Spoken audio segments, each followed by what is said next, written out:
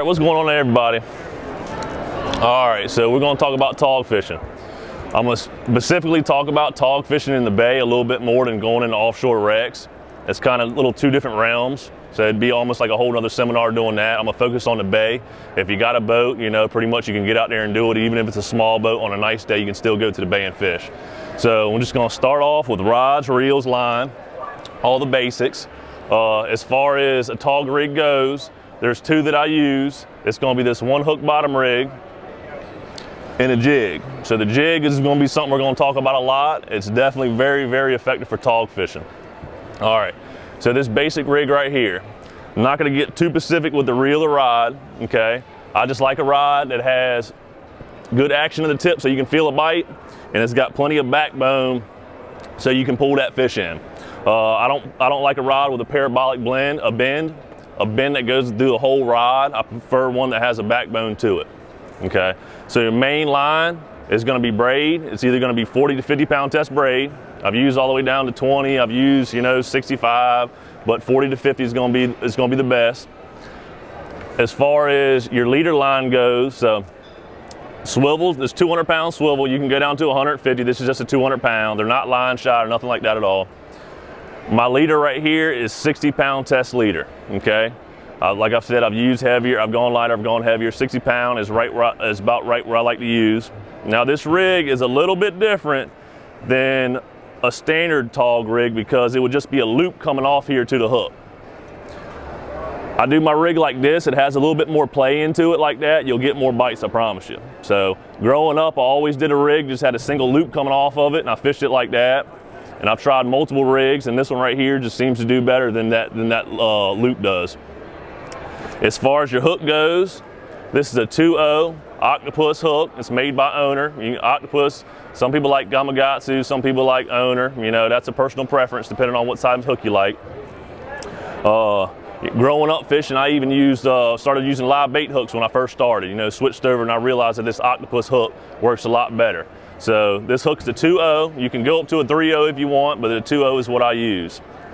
Out in the bay, your average weight you're gonna be putting on this is gonna be 6 to 8 ounces. So, you know, obviously the lighter the better, but sometimes you gotta go to that 8 ounces, and if I have to, I will, because with this rig, I try to stay vertical.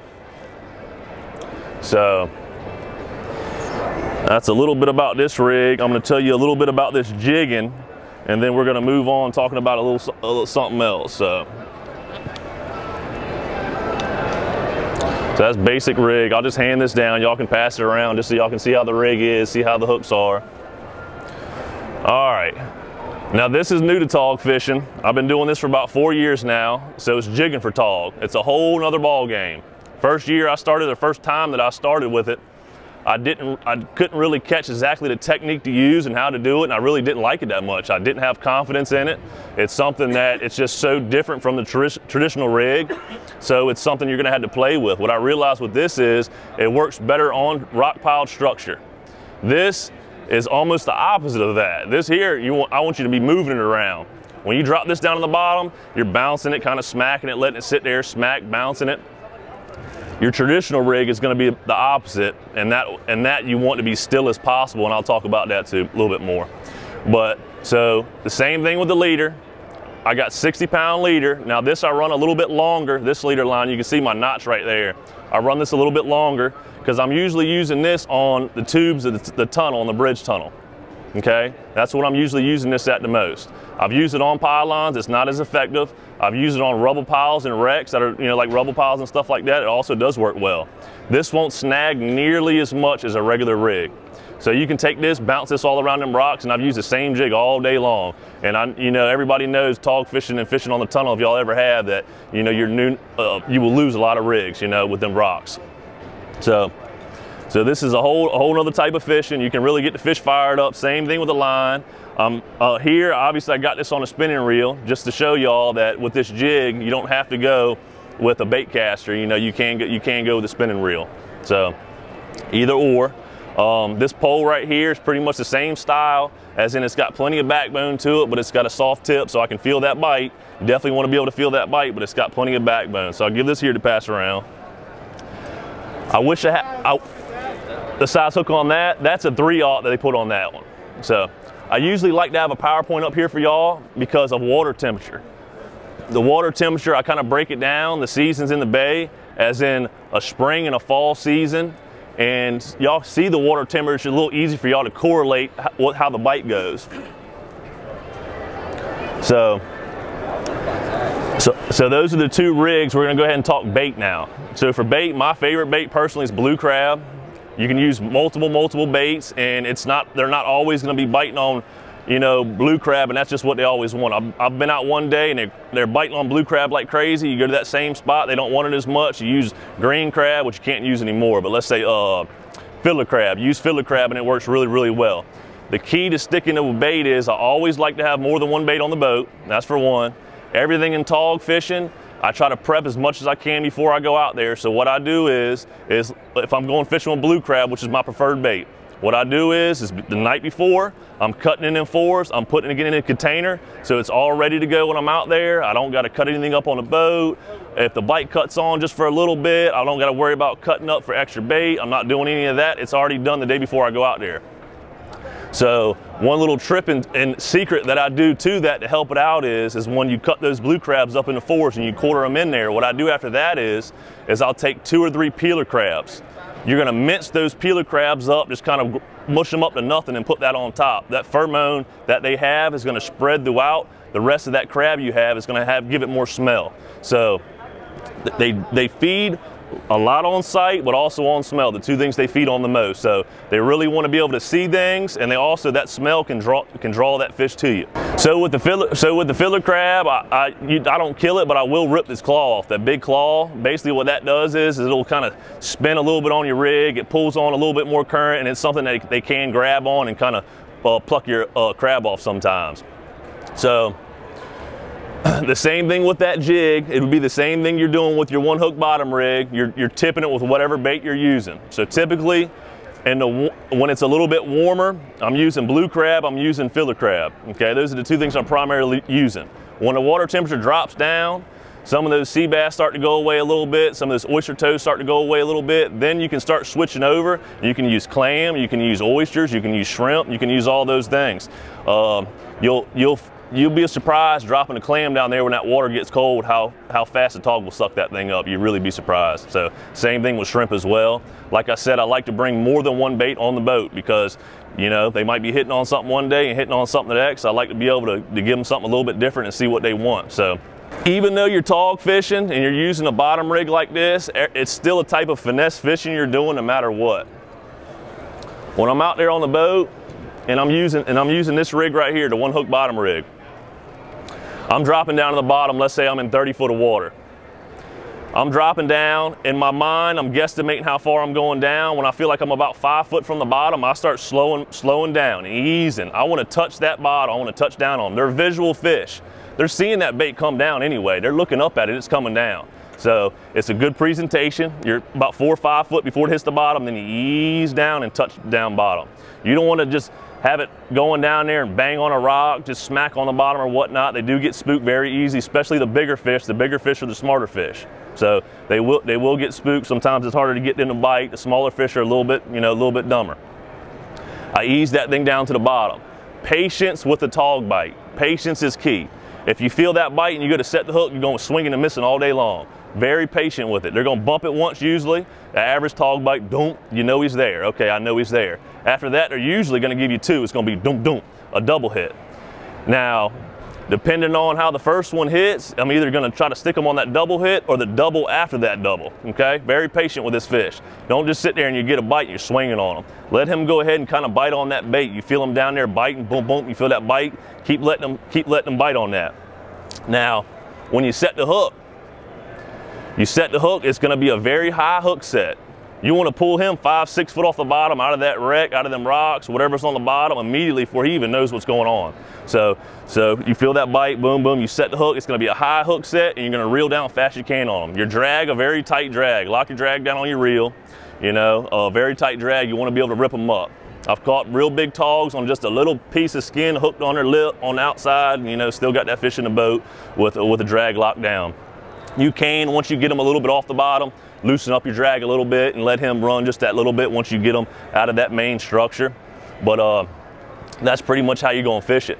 Now, let's say that I get a bite and I miss.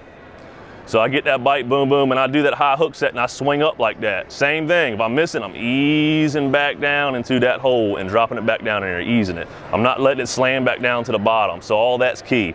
Like I said, I'm breaking down the season in the bay, what I'm calling a spring and a fall season. I wish I had something up here for y'all to see these water temperatures so how y'all can kind of correlate with what I'm saying. But for the most part, the spring season for the Tautog, now you can fish for Tautog year round in the bay. You can go right out there right now and you go to the deepest water you can find, and you can catch a Tautog. Now I'm talking about going out and we're trying to catch a limited Tautog. We're trying to go out, get our fish, come back home. So you're gonna be targeting the most upcoming here March. So you got March, April, May. That's what I'm calling the spring season, okay? Every year, obviously, the water temperatures vary a little bit each month, but this year, it's a little bit warmer than it's been as far as our water temperature now. The average water temperature in May, in the middle of May, is going to be about 50 degrees this year. Give or take a few degrees, I promise you. So that's what I'm estimating it as. At that, I'm fishing deep, okay? So in March, I'm fishing deep. I'm at the bridge tunnel fishing the deepest water I can find, deeper water, fishing on ledges. That's what I'm fishing on the pylons, on wrecks, okay? 60 foot or more water is usually what I'm targeting when I'm trying that time of year. That's your starting point. So that's where you're starting deep. And then if you're not catching, you can work your way up a little bit, but that's where you want to start. Now, as April comes, that water temperature's obviously creeping up. It's going to be about, I got it at 57 degrees in the middle of the month, okay? Now I'm doing the exact opposite. I just went deep, now I'm going shallow, okay? So now I'm fishing on the tubes, fishing as shallow as 12 foot of water, where you can see the rocks underneath your boat, where you're almost thinking you're gonna hit them, and you're still catching fish, and you don't even know how, you almost can't even see them, underneath the boat. That's when this jig really, really comes in handy. So I've been on the boat before with a guy, I'm using this jig, he's using a 1-hook bottom rig. I got, my 4 or 5 fish in the boat right away. Hey, I ain't even got a fish, it's not even getting a bite, what is going on? And I'm over here wearing them out with this jig. Like I said, this jig is very, very effective. This can get the fish riled up, going, get that bite really, really going. Like I said, you're not gonna keep it still like you traditionally would. When I first fished this jig, what I did was I dropped it down to the bottom, sat it there, wasn't getting bites, sitting there real still, lifting it up off the bottom a little bit, letting it hover off the bottom. I had got a few bites that way. Then I realized taking this thing, bumping it, moving it, dragging it, that's what's creating a bite with this thing. So when you're fishing on top of the tube and you're dropping down, you're trying to find a hole anyway, that's where the fish is sitting. So you drop down, you're on a rock, you're lifting, you're trying to drop down into a deeper rock. Well, when you do, that bait is going directly in his face. Instead of that weight going in his face with that other rig, this bait is going directly in his face. And it's just something about it, they can't stand it. These are great jigs. I've used about every brand there is. This one's Bottom Sweeper. This is the best one I've ever used. Very effective way to catch them on the tube, and this is mainly what I'm using. Doesn't snag as much. That time of year when they come up shallow like that, they're more active anyway and more frisky, and this is the way that I catch them. So we're moving on, and now we're gonna go to May. May, guess what I'm doing again? I'm going deep again. So we went deep, shallow, deep, okay? Like I said, I wish I could have the temperatures up here for y'all to see the temperatures to kind of correlate what I'm doing here. But now I'm going back deep again. That water's getting warmer. It's getting a little bit too warm for their comfort, where they don't really like. They want to go to that deeper water where it stays cool, and that temperatures is more stable temperature, where it's not changing as much as the shallow water temperatures. When I'm fishing in that deeper water, I'm going back to this rig here. I'm putting the jig away. I fish the jig in the deeper water, and it just doesn't seem to be as effective. It just really doesn't. The only thing that I will do with this, like I say, I try to keep it as still as I possibly can. So I drop it down, it's going to the bottom, I'm easing it down and hits the bottom. As the boat's moving and rocking, I'm moving my pole, keeping directly still on the bottom. I don't want my 8-ounce weight, whatever it is down there, banging, pushing up sand and doing all that, okay? I don't want that. So I'm holding it still as I can as the boat's bobbing back and forth, keeping that rod still. I will every once in a while, and I have learned this from jig fishing, that if you take your rig like that, and let's say if I'm on pylons where I maybe no fish are, they're not quite biting, which tide has a lot to do with it, and we're going to talk about that. But what I'll do is I'll barely lift it up, pink, and all I'm doing is getting that weight to hit that sand once or twice and kind of dispersing a little bit of sand like a crab or a shrimp or something would be down there, you know, moving that sand. Very curious creatures. They'll come around to see what it is, and then your bait's there. So that's just a little technique that I do use with this one. I'll move on to what I'm calling the fall season, and it's going to be the same trend. That's going to be from September, October to November.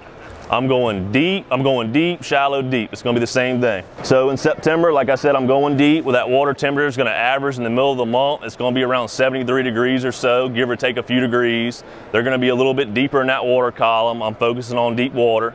Now this is generally what I'm sticking with. You're going there, you're starting in the deep water, and then you'll work up if you're not getting bites or try to find where the fish are. But that's just generally what I always stick to. Now you got October, we're back to October. Well, guess what? I'm putting this away. I'm going back to the jig because I'm right back on them tubes again in October, and I'm jigging these fish up. You'd be amazed by how effective this works.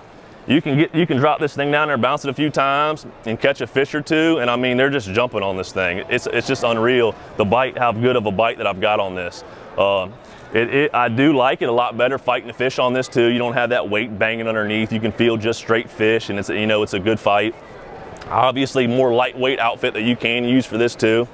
So, that's another thing that's beneficial. You're tog fishing, you're holding the pole all day, lighter the better. Even though I'm telling you that, this is the pole that I use, a custom pole. I'm not saying you can't come into Ocean Seastar shop, get a pole that's a whole lot lighter than this custom pole that I made here, and that'll be just fine. As we go, we're shallow, we're in October, we're shallow, and then we're going to November. What am I doing again? I'm going back deep again. So this is when the fish, they're going to start to be pushing out of the bay. This is when they're starting to go to the wrecks. When it starts getting cold, they'll push out, they'll go to the wrecks. Most of the fish, what they'll do is they will push out. A big thing with tog is going to be tide. So we're going to go ahead and brush up on that. Tide, you're not going to have any luck on slack tide. That's one thing. Stay away from slack tide. You don't want slack tide. You want moving tide. You don't want insane moving tide. You don't want it crazy ripping. I don't know, some of y'all may have ever been around the high-rise area and all that stuff, and been out there in days where that current is just running 1,000,000 miles an hour and it's just ripping. When it's like that, I'll go find another area. I don't want that raging water like that. Another thing I look for when I'm tog fishing is water clarity. If the water's dirty, that's not what I want. And just because the surface water's dirty doesn't mean what underneath of it's going to be dirty, but when water's dirty and muddy, they just don't bite good. They really don't. You'll know when they start picking up, that tide starts slacking off, and you'll start catching more oyster toads. You're in the same place as they are. You're in the rocks and everything.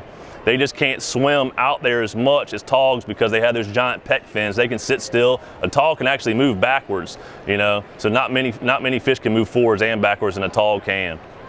No. We good? That's about it. Anybody? Any questions at all? No?